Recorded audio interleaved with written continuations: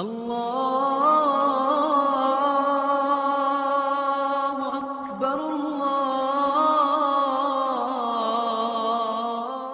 A few moments ago, we heard our reciter read the beautiful verses of Surah Al-Furqan. And in it, there was a verse where it depicts the regret of the person who had bad company. On the Day of Judgment, they will regret it. And from this, what is highlighted is the importance of having good friends, a good circle around you. Whatever that circle does, you end up doing something similar.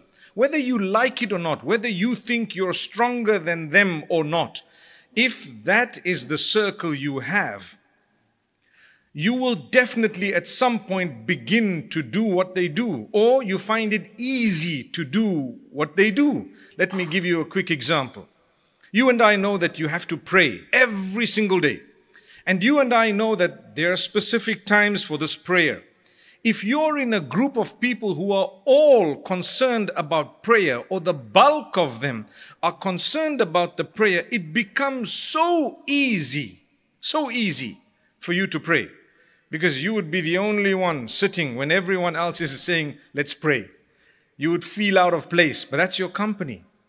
You see how easy it is. If you were a person, for example, who was in a group of, and this is the bad example, a group of smokers, everyone is smoking, subhanallah, and you're the only one not smoking. They say passive smokers are affected even more than the people who've put the cigarettes to their lips. Is that true? Come on, London, you can't be like that. Okay.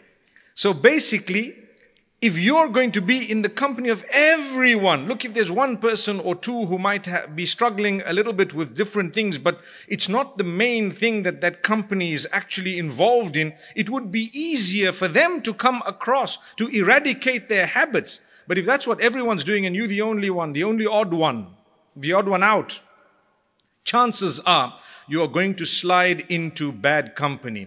وَيَوْمَ يَعَضُّ الظَّالِمُ عَلَى يَدَيْهِ يَقُولُ يَا لَيْتَنِي اتَّخَذْتُ مَعَ الرَّسُولِ سَبِيلًا يَا وَيْلَتَى لَيْتَنِي لَمْ أَتَّخِذْ فُلَانًا خَلِيلًا لَقَدْ أَضَلَّنِي عَنِ الذِّكْرِ بَعْدَ إِذْ جَاءَنِي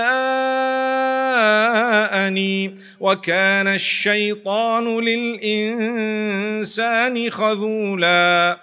The regret is that I didn't follow the path of the messenger. But what distracted the person from the path of the messenger was the company. That's what it is. And so one who regrets will actually say, I wish that I didn't have these people in my company. They or this person was the one who actually diverted me from the remembrance after it came to me. I knew it, I heard it, I felt it, I was in it, I believed it, but I didn't act upon it because none of the people around me did. In fact, they discouraged me from it. Channel को subscribe करना ना भूलें ताकि आपके पास नई और ताज़ा videos पहुंचती रहे।